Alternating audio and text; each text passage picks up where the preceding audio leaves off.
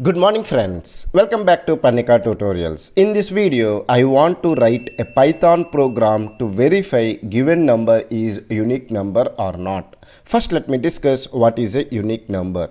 A number is said to be unique number if and only if the individual digits are unique. There should not be any duplicate digits in the given number. If so, I can say it is a unique number, else I will say it is not a unique number. Let me take an input 1, 2, 3, 4. What are the individual digits? 1, 2, 3, 4. How many times 1 is there? Only once. How many times 2 is repeated? Once. 3 ones, 4 ones. So all the digits are unique. So I can say 1, 2, 3, 4 is unique number.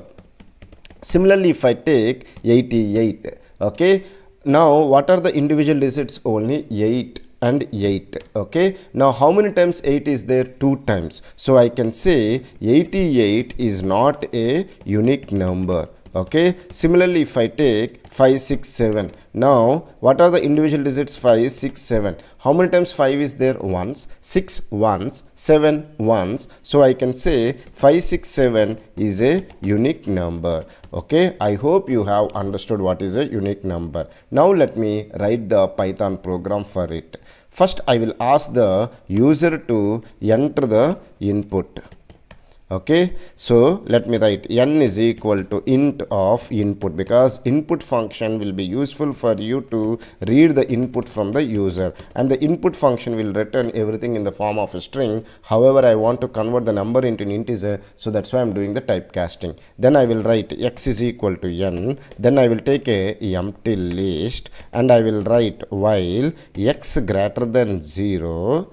Okay, I need to append the individual digits in the list. So I will write rem is equal to x modulus 10, then l dot append. So you have an append method to insert the element in at the end in the list. So which element I want to append the element which is there in the rem variable. Then I need to reduce the x value. So x is equal to x floor division 10. Then I will write a for loop for I in list L. Then I will write if L dot count of I is greater than 1, because if any element is repeated more than once, then I can say it is not a unique number. So I will write print, okay, n is not a unique number, is not a unique number, and I need to write a break statement here. Then I will write else, because here I am writing the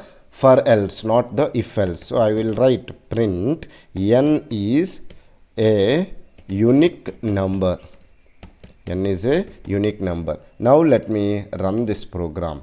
Okay, let me give some input 1, 2, 3, 4, which is a unique number. Okay, similarly, let me take 1192. 1192 is not a unique number, because why? Because 1 is repeated twice, so I can say 1192 is not a unique number. Similarly, let me take input 78, which is not a unique number. Oh, sorry, which is a unique number. I am really sorry. Okay, now let me run this program. As the user has entered the input as 78, so 78 will be there in the variable called n. Then what you are writing? X is equal to n. So x also will get the value as 78, and you have taken an empty list, and then you have writing the while loop. Why? There is a condition. What is the condition? X should be greater than 0. What is the x value? 78. Is 78 is greater than 0? Yes, the condition is true. If the condition is true, the statements which are there in the while loop will be executed.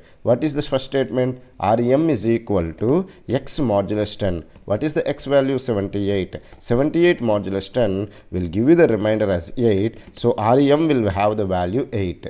Then in the list you are appending. So currently you have the empty list. Now you are appending 8 at the last. So 8 is only the element is there in the list. Then x is equal to x floor division 10. What is the x value? 78. 78 floor division 10 will give you the quotient which is 7. So that value will be stored in the variable called x. So now x is having the value 7.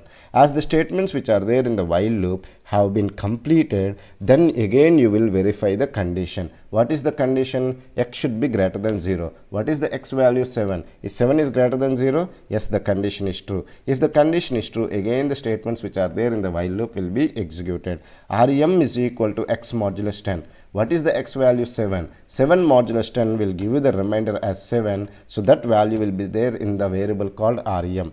Then you are using the append method. So append method is useful for you to add the element in the list at the last.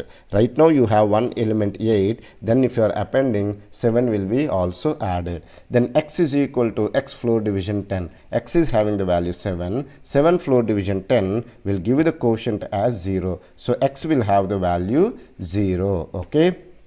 If x is having the value 0, this condition will be false, because you have a condition x should be greater than 0. So 0 is greater than 0? No, the condition is false. If the condition is false, the statements which are there in the while loop will not be executed. The next statement after the while loop will be executed. What is the next statement after the while loop? You have a for loop. What is the for loop? For I in list.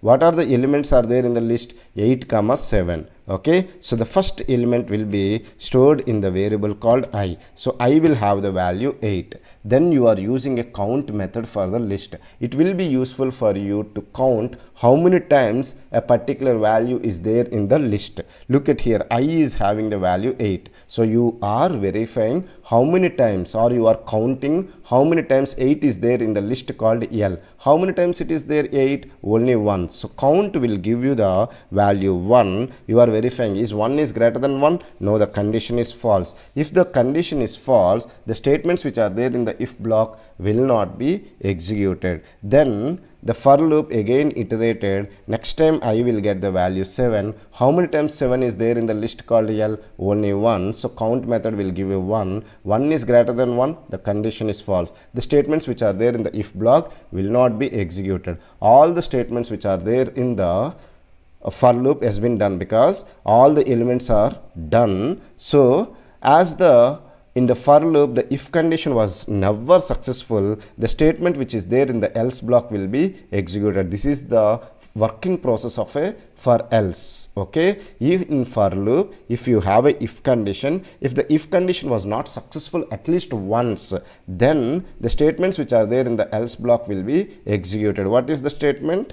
Okay, print n. What is the value? N 78 is a unique number. So this is the output you are getting. Is it clear? Suppose let's take that user has entered the n value is 88. Okay, in that case, in the list you will have 8, 8. Initially I will have the value 8. Now you are counting how many times 8 is there in the list called L. How many times it is there? 2 times. So count method will give you the value as 2. Is 2 is greater than 1? Yes, the condition is true. If the condition is true, the statements which are there in the if block will be executed. What is the statement? Print n. 88 is not a unique number and break statement. So it will come out from the for loop. In the for loop, there is an if condition which was executed once. So the statements which are there in the else block will not be executed. So you will get the output as 88 is not a unique number. If you want to verify, let me give the number as 88, and you got the output as 88 is not a unique number. I hope you have understood what is a unique number and how to write a Python program to verify whether it is a unique number or not. If you still have any doubts related to this concept, feel free to ask me in the comment section. I will try to clear your doubts as early as possible. Thank you for watching the complete video. Have a nice day.